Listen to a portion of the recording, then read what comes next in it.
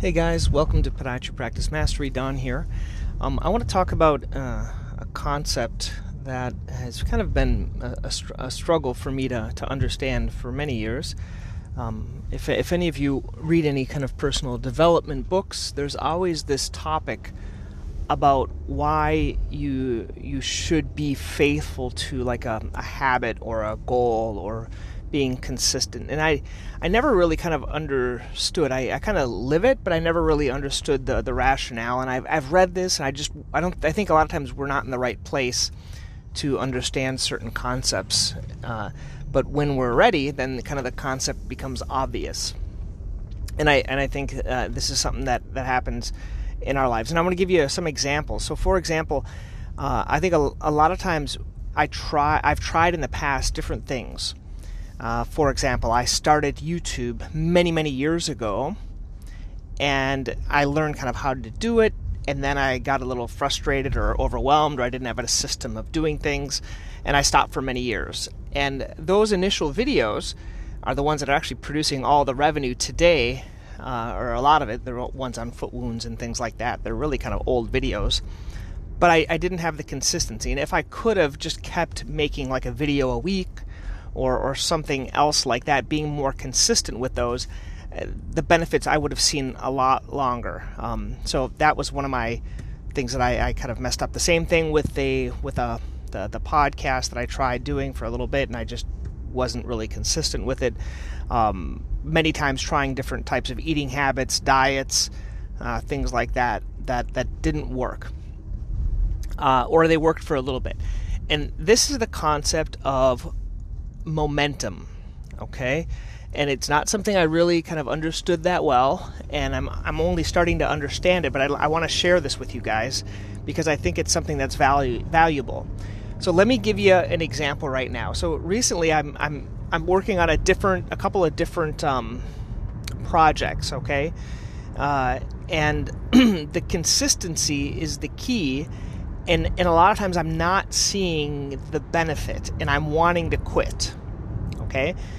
And I'm not doing it. So let's talk about personal life, okay? So starting with personal, as you've heard me kind of rant before, what I do now is I do 2 boot camps. I do a boot camp on Monday at 5:30 in the morning and then Friday at 5:30 in the morning.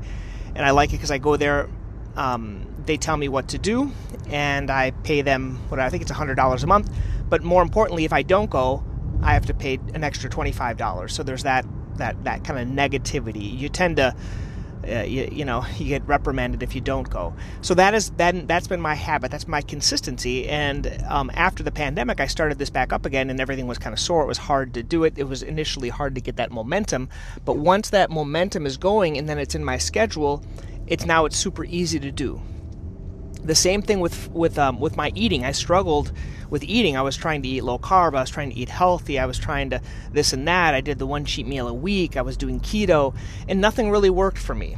What I've found now that's just easier is not to have any choice. So I only choose to eat once a day, Monday through Friday. That's the intermittent fasting thing. And I eat at like 5 o'clock when I get home, and I just drink a ton of coffee during the day and tea and stuff like that. And for me, that has been the easiest thing. And then some days I might not do it if I'm with friends or family. I like to eat social. I'm a social eater, and that's what works for me now. I've just all this momentum, and something that's super easy to do. It's hard in the beginning because you have to develop that momentum. So it's kind of like if you're like pushing. I remember like we're playing with our kids on that merry-go-round, kind of going around, or that thing where the kids push each other, and it's hard to start, but once it's going, it's really easy to keep it going. Same thing when you're like pumping a well, the old-fashioned well. It took a long time to get that water going, but once it's going, it's really easy. And that's the same thing with these habits in our life. So that's personal. There's a few things professionally that are good habits that have taken time to do it. So for example, every month I make a new video that I use then to share to all my patients. So it's a little 5 or 10 minute video on a certain diagnosis, and these I put on that iPad. And so I have one on diabetic exam. I have one on plantar fasciitis, one on Achilles tendonitis. So each month I do these, put it on my YouTube, but then more importantly, I put it on the iPad, and I use that every single day. So it's consistently, it's slow, and I have these reminder systems. I've used like Follow Up Then.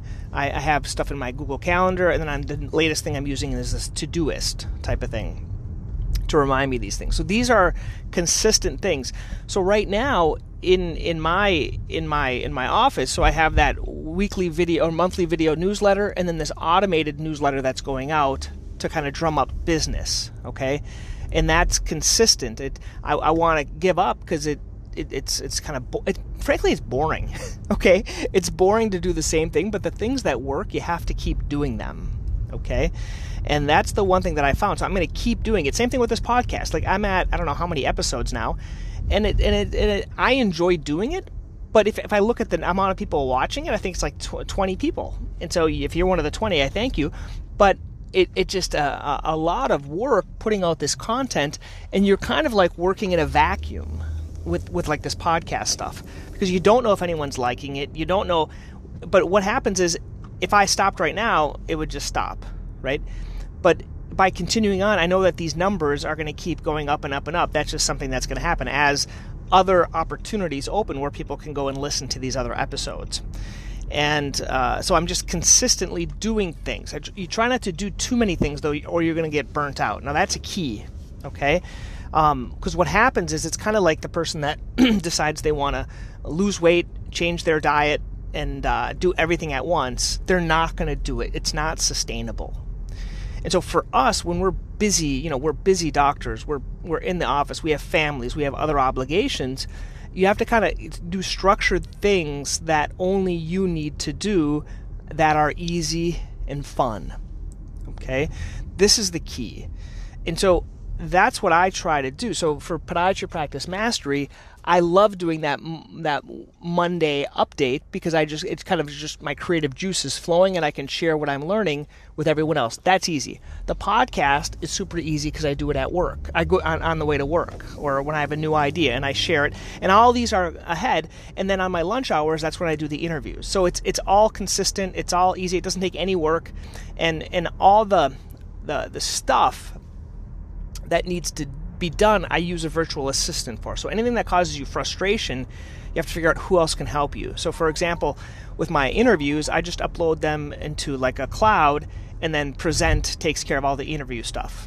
For the other stuff, I use this thing called StreamYard for streaming these videos.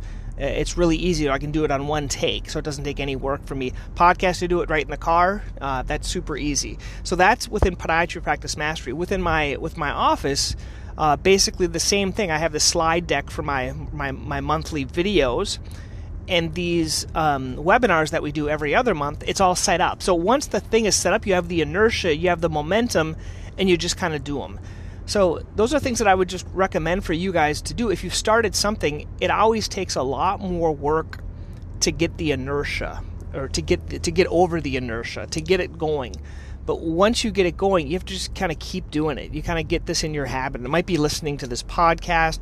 And so the issue is, like with Podiatry Practice Mastery, and what I know, because I know of myself, right? You guys have access to all the resources on Podiatry Practice Mastery. There's tons of stuff, okay? There's these videos, and there's these other books that you can read. Now, just having access doesn't mean that anyone does anything. And this is the key. Unless you have time set aside in your calendar for personal development, and you have it kind of stacked, you're not going to do it. Okay? No one's going to do it. What's going to happen is, you're going to have you have a certain need, and you're going to watch those videos, and then that's it. But my recommendation is developing like a personal development time. So let me explain kind of what's working for me now, and it might change.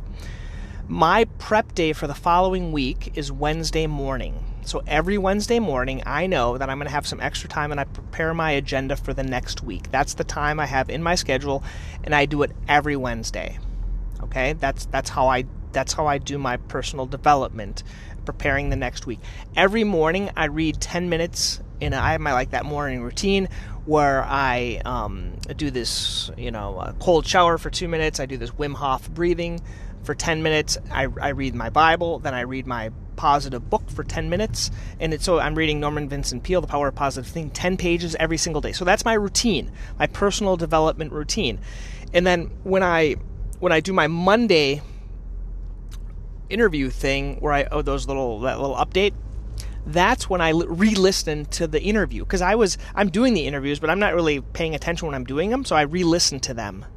Okay?